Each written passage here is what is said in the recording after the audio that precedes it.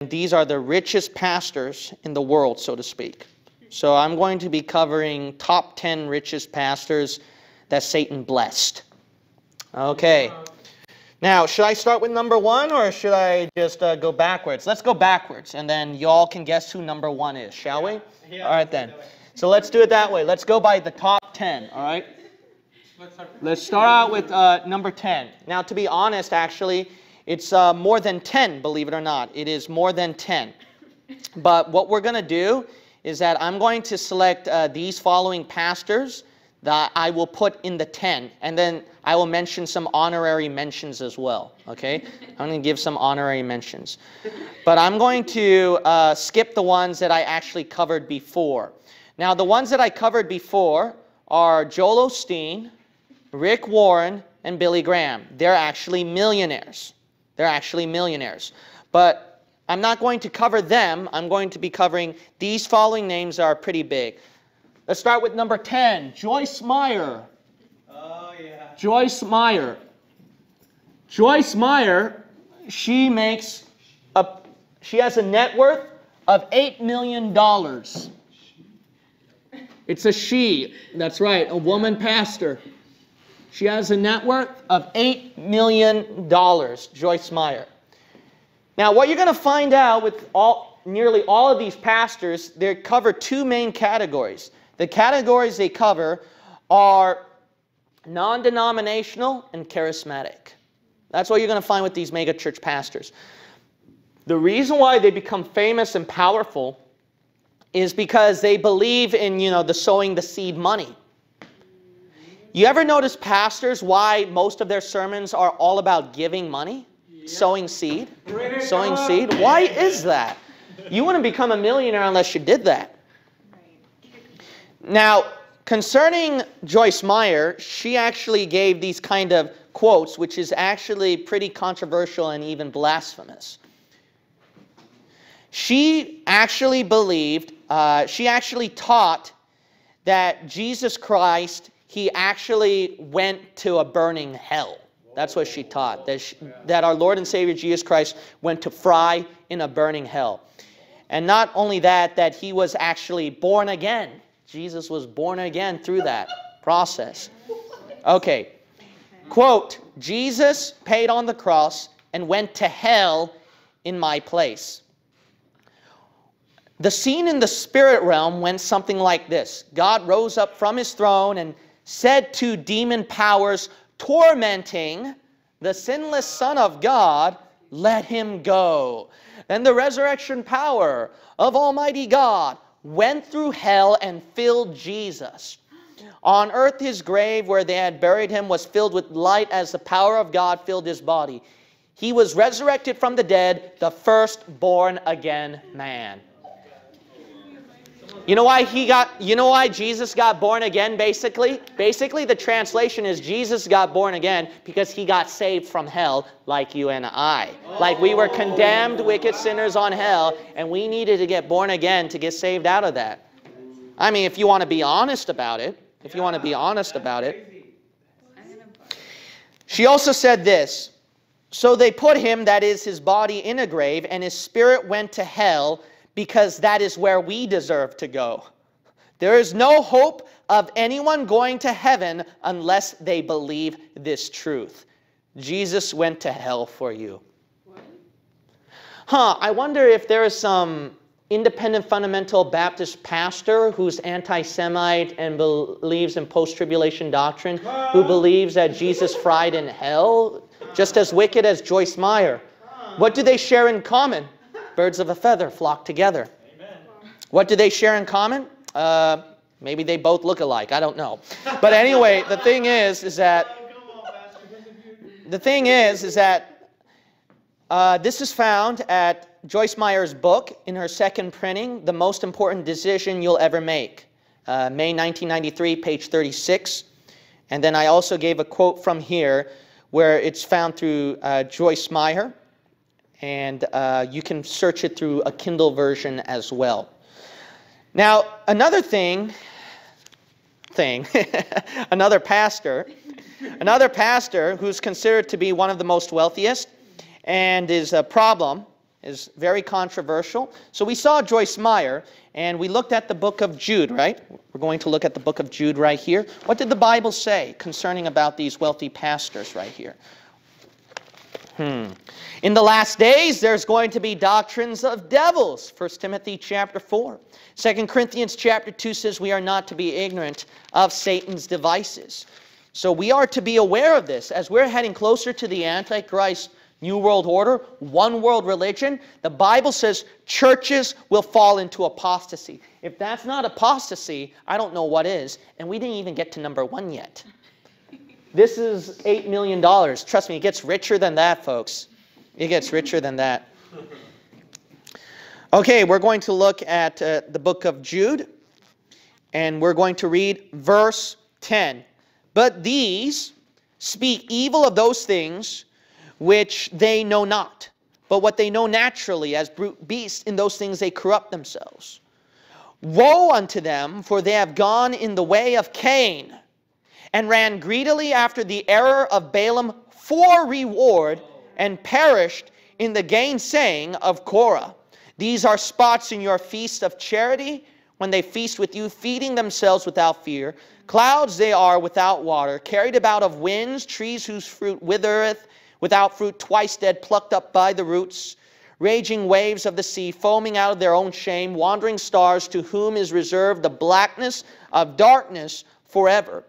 Look at verse 15. To execute judgment upon all, and to convince all that are ungodly among them of all their ungodly deeds which they have ungodly committed, and of all their hard speeches which ungodly sinners have spoken against him. These are murmurers, complainers, look at this, walking after their own lusts. And their mouth speaketh great swelling words, having men's persons in what? Admiration, because of advantage. Look at that, because of advantage. So you notice right here, she makes $8 million. And everybody, a lot of people love Joyce Meyer. A lot of people love Joyce Meyer. And when you get to that, you're going to have to get like a red flag there and say, I wonder. All right, let's go to number 9. Number 9. Let's change colors, shall we? So that we can make this a little colorful, you know, make this a little bit more colorful. All right, number 9, Creflo Dollar. Creflo Dollar. My dad would used to joke whenever me and him would watch him preach online, give $4 for $1, give $2 to $1. That's what he would say sometimes as a joke. Anyway, that's just my dad, okay? I didn't say that. That's just my dad. So anyway, he makes $27 million. And we're at number 9. We're at number 9. $27 million. He makes 3 times the amount of Joyce Meyer. Now, Creflo Dollar, I mean, you know what he said one time? What he said one time concerning his jet, so he wanted to buy this private jet, you know how much? $65 million private jet for himself. What? So why would he need that so that he can minister to people out there? Now, if we have to invite our guest preachers for the blowout, like Dr. David Walker, Pastor Mike Fernandez, and then we have to pay $65 million each for them, I think we'd go broke. We wouldn't even have a church. We wouldn't even have a church. Why would he need that much money? But after getting all the criticism, you know what he said? This is a horrible testimony. With the liberal newspaper like the Huffington Post, where they call it where they wrote an article against him, the biggest scam of all, Dollar did not care, and he replied this way: if I want to believe God for a $65 million plane, you cannot stop me. You cannot stop me from dreaming. I'm going to dream until Jesus comes. You see that? Wickedness. It is wickedness, this guy. And he wants a $65 million private plane. Why? So that I can minister to poor souls out there. What in the world, man? What in the world? Wickedness. Why don't you go coach, huh? Why don't you go coach? Why don't you go economy? Why don't you take those tickets like a lot of our preachers who came? Like missionaries who have to go to places. By the way, most of them drive to come here. Yeah. What kind of wickedness What kind of wickedness are these people talking about? This is just pure wickedness right here. Okay then, so let's go to the next wealthy pastor, shall we? All right, the next wealthy pastor in our list. But let's continue reading right here concerning about Jude. Verse 18, how that they told you there should be mockers in the last time, who walk after their own ungodly lusts. These be they who separate themselves sensual, having not the what? They do not have the Spirit. They are sensual. Number 8, Benny Hinn. Benny Hinn. Yeah, he's only number 8, believe it or not. He's only number 8. His net worth is $42 million. Double Creflo Dollar's ministry. Benny Hinn. So I actually went to one of the Benny Hinn meetings. He had a Brownsville revival. That's a famous charismatic meeting revival. And I wanted to see firsthand why people would follow this guy. And why he gets so many people. You know one thing I noticed? They lie to you on TV. When they show you a Benny Hinn meeting, they don't show you everything. Because when it comes to like the really crazy parts where you know this is a carnival, this is not of God the Holy Spirit, they cut that off. When I was in this Benny Hinn meeting, for example, Benny Hinn, he had the same person, a lady who came up to get healed, 3 times she went up there. And there's like, what, thousands of us there waiting for their turn? And this one particular lady, he just has her come up 3 times. To be healed of what? A different ailment there, and a different ailment there, and a different ailment there. Then this large gentleman went forward, and he wanted to get healed. And Benny Hinn actually said, so what do you want to get healed? And the guy's like, I want to lose weight. I want to lose weight. And Benny Hinn actually just put his hands in all that and then gave him his bad breath, and the guy fell over, you know. I wanted to see how the ushers would catch him. The ushers, they were going, and then they dropped him on the ground like that when he fell backwards. And then the large man had a girlfriend who came up, and she was kind of large herself. So then Benny Hinn said, what did you want to be healed? You want to lose weight too? And then she's like, yes, yes. And you know what the people did? They were all laughing like it was a comedy show. But the weird thing is they took this as a comedy show in all seriousness. Yeah. It is a joke, brethren. It is a joke. It's not the real thing. This is not the thing. Okay, I went to one. They will follow the flow with how people do things because they put the nice music, the soothing music. That's why he likes to be bright, Benny Hinn. It awes you. It's all hypnotic. It's all that kind of stuff that's demonic to set the mood, set the stage. One time, Benny Hinn said, didn't you know that in Egypt they have a target on my head? And you know who put the target on my head? Who wanted me out of there? Evangelical Christians. Can you believe it? Evangelical Christians. And then we wanted to see what would happen. And then some of my friends went, oh, amen, amen, like that. And then everybody around us started clapping their hands after that. People, I was so bedazzled. I was like, my goodness, these people are something else. They go with the flow. They're all speaking in tongues. You know what I did? There's this guy going, habba chaba, habba chaba, habba chaba, habba chaba. I was like, I bet you he's going to copycat me if I'm louder than him. I was like, like that. You know what the guy behind me did after that? He changed his language all of a sudden. I guess that was Holy Spirit leading. See, this speaking of tongues thing, it's not Holy Spirit leading. This is a joke. This is a joke. This is a joke. The worst one was like when they were like talking about Benny and said, I want you all to hug each other and say I love you. And then I was like, no, don't do it. And then this lady, she turned around, she looked at me, I looked at her, I was like, don't do it. And then she's like, I love you. And then she squeezed me tight. I was like, oh yeah. And then she went to my friend and she's like, I love you. And he went, and then she backed off after that. But you see, it's a total circus. You know how long this lasted? 4 hours, no bathroom break. You know why? It's to keep the mood going. It's to keep it under control. And they don't show you that on TV. No. See, I know what I'm talking about here. I actually attended one. I had to plead the blood and pray for the filling of the Spirit before I went over there, man. Okay, the other one. I can't pronounce this man's last name right. Oyak Hilomi? Chris Oyak Hilomi. Okay, so some of you probably never heard of him, but he is very powerful now. You gotta understand. Because Benny Hinn relies on him quite often, actually. Benny Hinn relies on him. They both combine to set up their own satellite TV together. You gotta understand. So this guy is actually becoming popular and more powerful than Benny Hinn. His net worth is $50 million. Wow. $50 million. By the way, here's another shocking thing. You know what he is?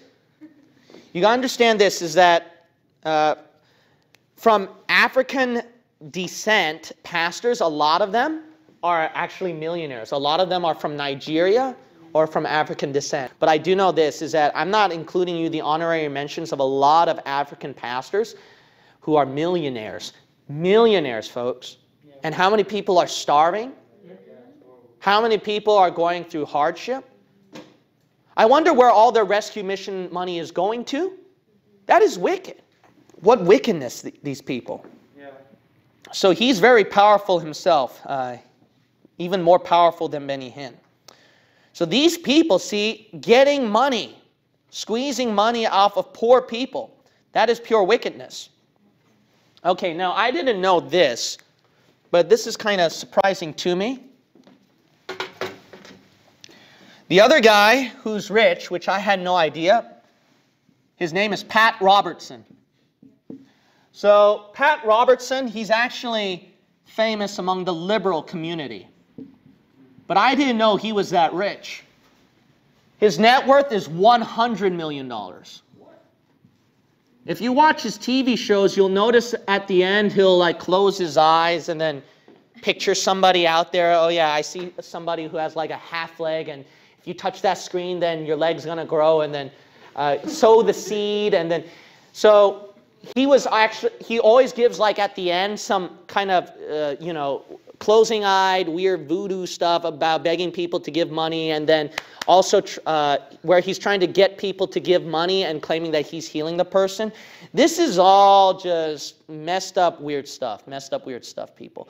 So he's part of the 700 Club. That's become very famous because it stood against the liberal community. But this is very dangerous because a lot of people who are upset against Obama and the liberals, who would they turn to for Christian ministers to stand up against those guys? Yeah, it won't turn to Bible believers. They're going to turn to Pat Robertson. They're going to turn to the TV preachers. And he's got more money than Benny Hinn. Charismatic, non-denominational, you got to watch out for. You got to watch out for those kind of people. Okay, so let's look at some other people right here. So the next wealthy pastor right here, I don't know if I'm pronouncing his name right, but Emmanuel Makandiwa. Emmanuel Makandiwa. He's a preacher from Zimbabwe. So he's from Zimbabwe. So he's number 5. Now his net worth, this guy, is about $100 million as well. So him and Pat Robertson, they're like toe to toe. $100 million. It makes me upset. The majority of millionaires, actually, I noticed, for pastors, a lot of them come from Africa. Not just America, from Africa. It makes me extremely angry because the African people, when you minister to them, a lot of them are very soft-hearted to the gospel. And then what happens is Satan wants to take advantage of that, where he would try to get them to go to the false kind of churches. They should be preached against. It's wicked. Yeah, it's wicked and it's upsetting. He owns, obviously, a luxurious house, and he obviously has his own private jet as well. Another one is Ayo Oritsejafer. I think I'm pronouncing his name right. I'm going to pronounce a lot of their names wrong. Not that they deserve it, amen.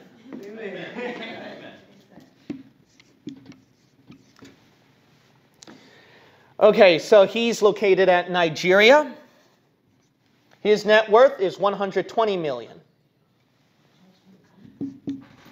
His net worth is 120 million. Oritsejafer, 120 million. And he's from Nigeria. Okay, anyways, as we continue on right here, let's go to number 3. Number 3. Number 3, we all know him, and he's a good preacher too. Oh, yeah, I was waiting for T.D. Jakes, he is number 3. You know what makes me upset is that he would preach against or indicate condemnation, criticizing the preachers of LA because they're flaunting all their luxury. But this hypocrite right here, he's number 3. I bet you he's richer than all those preachers of LA combined, probably. His net worth is $150 million. Now look how much this money is going to. Isn't this crazy? Where do they get this money? Where do they get this money from? This is insane. I mean, are there that many people around the world that actually give that much? That should be upsetting to you. That should be upsetting to you. And well, this is no surprise concerning T.D. Jakes.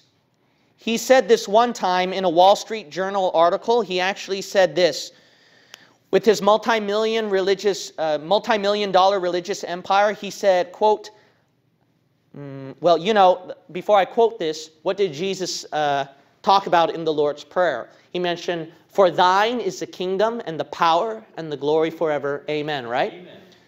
T.D. Jakes said, I am the power and the kingdom and the glory. And I think I kind of like it that way. This guy is something else, man. Something else right here. It is satanic. It is sent from hell. it's like biblical Satan. In the November 1998 People magazine, this is 1998, okay? People magazine. It describes about his $1.7 million Dallas home, his blue BMW convertible, and then he also drives a Mercedes, just a quote. And then the Charleston Gazette, it focused on his $600,000 16-room Charlotte mansion with its own bowling alley and indoor swimming pool. Wow, okay. Yeah, you people online, sow the seed. You better press that donate button even harder now, I guess, Better press that donate button even harder now.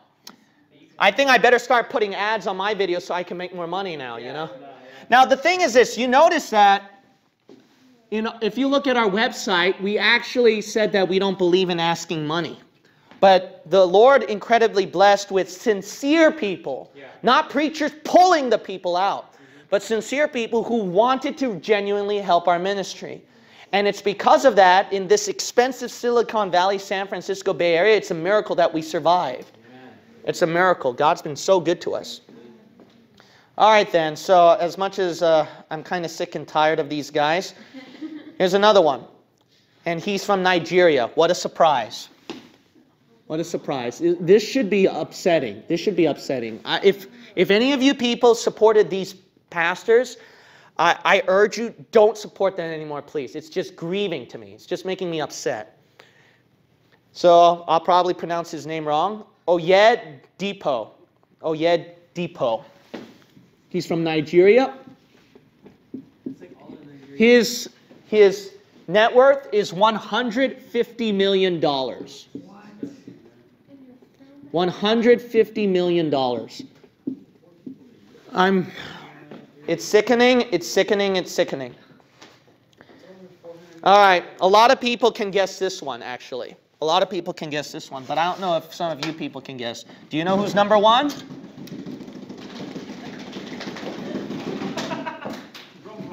Kenneth Copeland. Kenneth Copeland. Kenneth Copeland. Kenneth Copeland, do you know how much his net worth is? No. I don't know if this is accurate. But I can believe it because he keeps begging. $760 million. That's almost a billionaire. Oh my gosh. What? $760 million, this guy. You know why? He begs a lot. This guy begs a lot. He always keeps talking about sowing seed. You know what's extremely upsetting to me about Kenneth Copeland? What's extremely upsetting about Kenneth Copeland is that a liberal comedy show like John Oliver had to expose Kenneth Copeland, and that was one of the most viewed videos from John Oliver's channel. One of his most viewed videos was concerning these heretical preachers, to bash Christianity and shame our testimony. And he picked on Kenneth Copeland. He had to pick the worst of the lot. And with Kenneth Copeland, what John Oliver did was that showed a case of a woman who was suffering cancer, and she had to have faith that she would get healed, but she never got healed. She's still hospitalized with cancer, and she kept giving money and spent all of her money to Kenneth Copeland's ministry. And the daughter was grieving. You could tell she was grieving, and she was so upset against Christian churches and pastors. And then she complained and reported to the news about what Kenneth Copeland did to damage her mother's life. Wow. And then John Oliver said, that's just sickening, and then he used his cuss word language and all that and shamed Christians. You see why the world does not want to follow Christianity? Yeah. Because of idiots like him? Yeah. This is what he said. Jesus went into hell to free mankind from the penalty of Adam's treason. Oh, birds of a feather flock together. Jesus went to hell. When his blood poured out, it did not atone. Wow. That's why he had to go to hell. I wonder if there's an independent fundamental Baptist pastor out there who's anti-Semite and post-trib that teaches that kind of same heretical nonsense that Jesus fried in hell and salvation's not complete without it. You see why people look down on Christianity? Because not only charismatic, non-denominational, but even so-called KJV, independent fundamental Baptist pastors. That's what the world wants. They want KJV-only pastors, independent fundamental Bible believers, to be lined up with those kind of clowns. Because there are some idiotic KJV-only IFB pastors who have the audacity to talk garbage like this. This is just pure wickedness. So here's, this is just disgusting. Okay, so he also said this too. He also talked about, he was immediately cut off from his fellowship with the Father, and the light of God's light and glory within him was snuffed out. For Jesus to become our substitute, he had to go through the same kind of separations. The scriptures verify it again and again. They tell us that he descended into the deep before he was brought up from the dead, and that his soul was not left in hell, neither his flesh did see corruption. Not only did Jesus go to hell, he sank to the deepest, darkest part of it to suffer everything that was necessary on our behalf. We'll be forever glad he did too, because had he not gone to hell, we would have to. Here's another quote. For 3 days he suffered everything there is to suffer. Some people don't want to believe that. They want to believe that after his death, Jesus just stayed in the upper region of Sheol that the Bible calls paradise, but they're mistaken. I wonder what anti-dispensationalist, so-called KJV pastor agrees with that kind of heresy. See, what does he share with Kenneth Copeland? Anti-dispensationalism. Jesus, you know where he went to? He went to Abraham's bosom, paradise. That's the department of hell that Jesus went to. What did he do in hell? Fry? No, read the book of Peter. He preached to the lost souls of hell. How can you preach to the lost souls of hell when you're screaming, ah, in hell? It's just blasphemy. It's a joke. If he had simply stayed there, there would have been no price paid for sin if he stayed at Abraham's bosom paradise.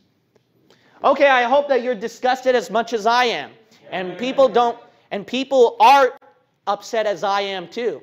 I hope people understand that. There should be a righteous indignation against this, and they deserve all the sarcasm, criticism.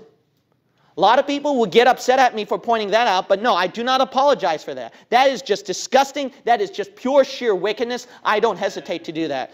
Didn't Elijah criticize the prophets of Baal? Where did your God go? He must have gone on a long journey, you know. What did Jesus Christ say?